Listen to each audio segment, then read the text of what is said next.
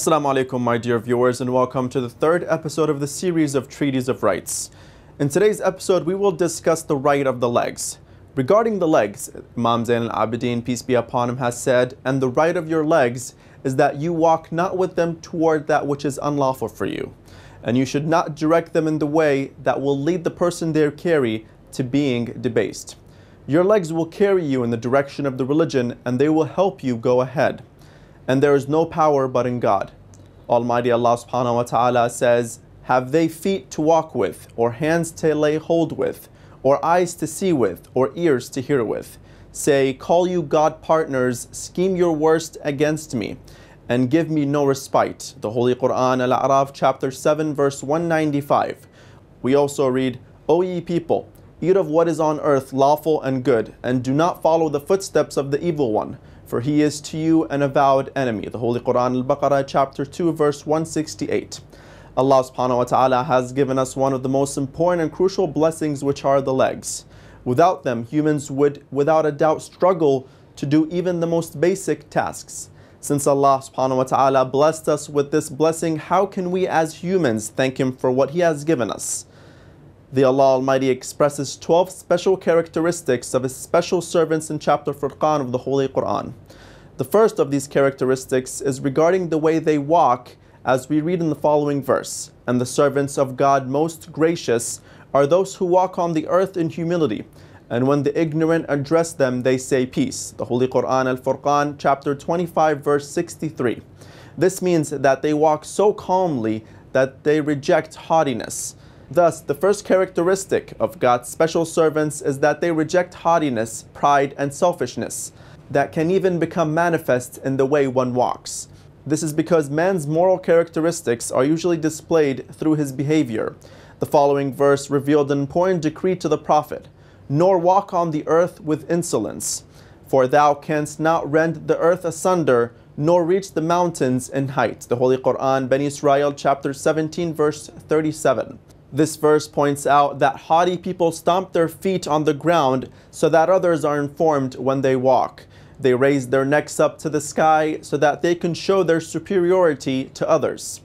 The reason why some people get this way is that they forget themselves and become haughty. In an interesting tradition from the noble Prophet, peace and blessings be upon him, we read, "One day when the Prophet was walking in an alley, he saw that people had gathered in one place. He asked for the reason. He was told that there was a mad man there, and the people were attracted to his insane and funny acts. The Prophet, peace be upon him, called the people and said, 'Do you want me to introduce to you the very insane?'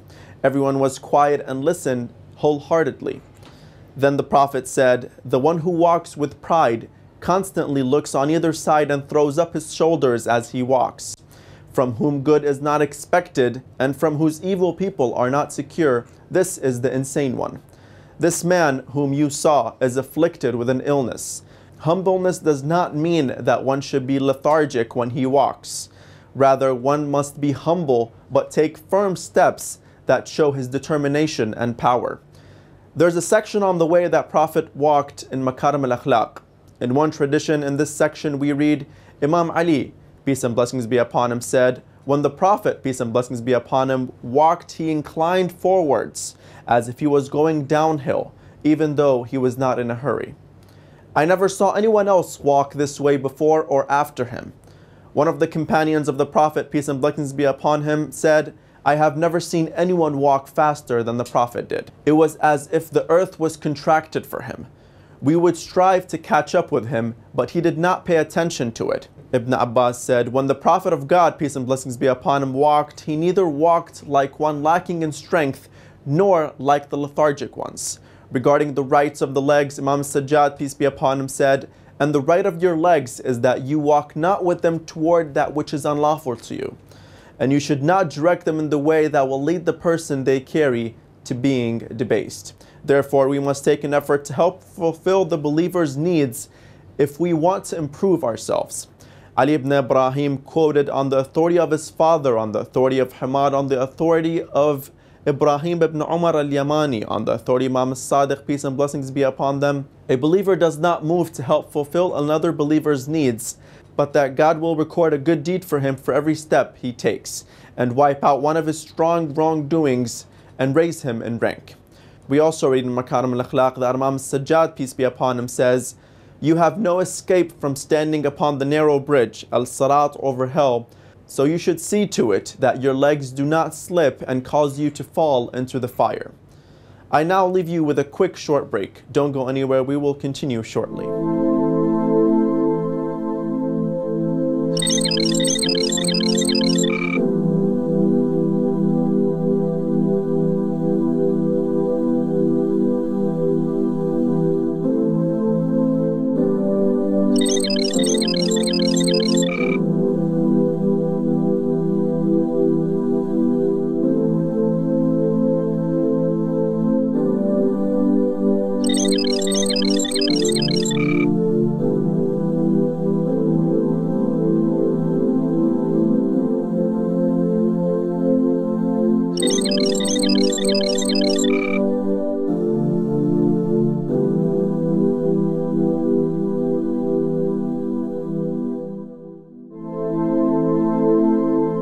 Welcome back, my dear viewers. The following right mentioned in the right of the hand, regarding this, the Imam, peace and blessings be upon him, has said, "And the right of your hand is that you stretch it not toward that which is unlawful to you.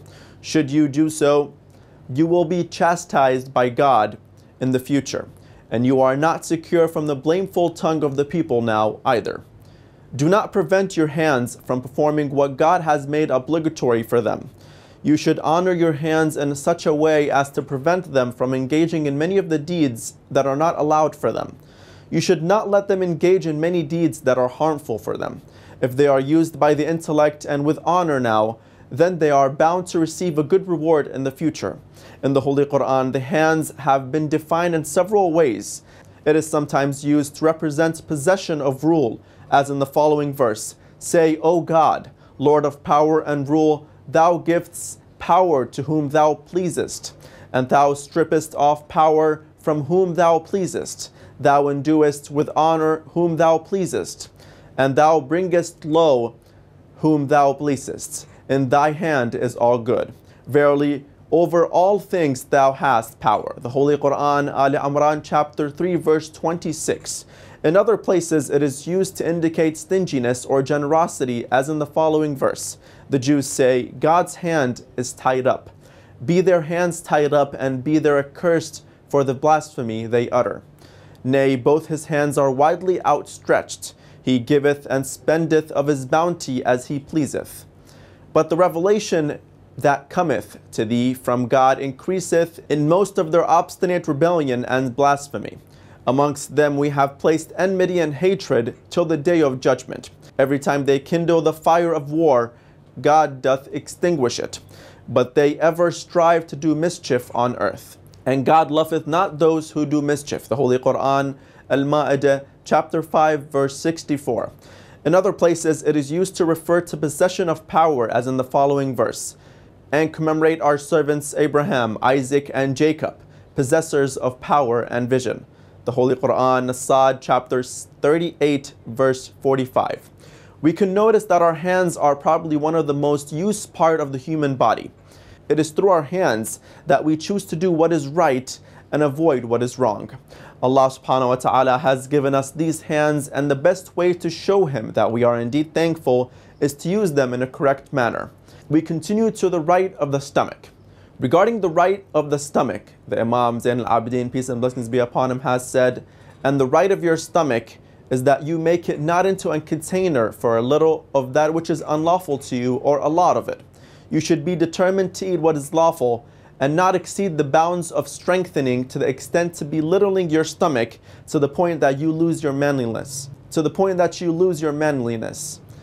And you should restrain it whenever you are extremely hungry or thirsty, since getting really full will cause indigestion, sluggishness, indolence, and it will hinder you from nobility and any good deeds. And drinking too much will make you feel drunk, lightheaded, ignorant, and take away your manliness." Imam Al-Sajjad, peace be upon him, has described our stomach as a container for food that we must fill with moderation. We must only fill it with legitimate foods and drinks. We should do all we can to strengthen ourselves, but we should not forget moderation. All men need food. We cannot survive if our food supplies are cut off. Some people thought that the Prophet, peace be upon him, did not need to eat food. The Holy Quran rejects this idea and says, "Nor did we give them bodies that ate no food, nor were they exempt from death." The Holy Quran, Al-Anbiya, chapter 21, verse 8. In another verse of the Holy Quran we read, "And they say, what sort of an apostle is this who eats food and walks through the streets? Why has not an angel been sent down to give him admonition with him?" The Holy Quran, Al-Furqan, chapter 25, verse 7. The Holy Quran instructs us to think about our need to eat. Then let man look at his food and how we provide it. For what we pour forth water in abundance, and we split the earth in fragments. The Holy Quran, Abasa, chapter 80, verse 24 to 26. The food we eat becomes the closest thing to us. After we eat something, it changes somewhat, and part of it gets absorbed and turns into energy, and some of it is taken to our cells or stored somewhere in the body and becomes a part of us. We will die of hunger if we cannot get enough food to eat. That is why the Holy Quran has placed a special emphasis on food ingredients, and more importantly on plants and vegetables. Have you thought about what is meant by "let man look at his food" in the above verse? Obviously, it does not mean that we should just look and see what we eat.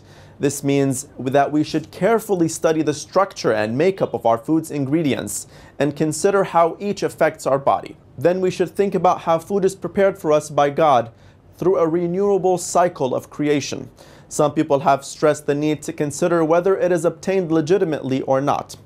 In the traditions from the Immaculate Imams, peace and blessings be upon them all, the food for the mind has been stressed. That is, we should be careful about how we acquire our knowledge.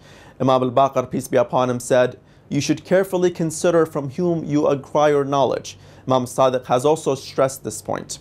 When we look at the verse and see what follows in the above verse, we can realize that food for the body is implied, because there is a discussion of rain, splitting the earth, and the flourishing of plants which make up our food. Of course, we should consider both, food for the body and food for the mind. We should see how revelations to the heart of the prophets bear fruits that are then stored in the hearts of the Immaculate Imams, peace be upon them all. Then this knowledge pours out and reaches the hearts of the believers and yields the fruits of faith and piety. Brothers and sisters, with this we conclude the third episode of this series. Let us not forget to pray for Imam Mahdi's blessed reappearance. Wassalamu alaikum wa rahmatullahi wa barakatuh.